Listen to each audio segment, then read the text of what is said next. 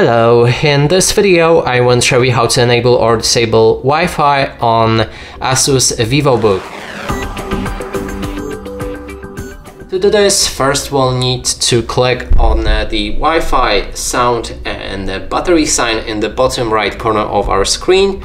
Then you should see the Wi-Fi. You can click on it once to turn it on or off. When it's white, it's off, and when it's blue, that means it's on. Another way to do it is to go for your settings.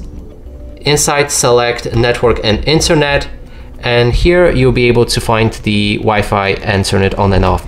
And that's it for this video. Hope you like it. Please consider subscribing to our channel, leave a like and a comment below.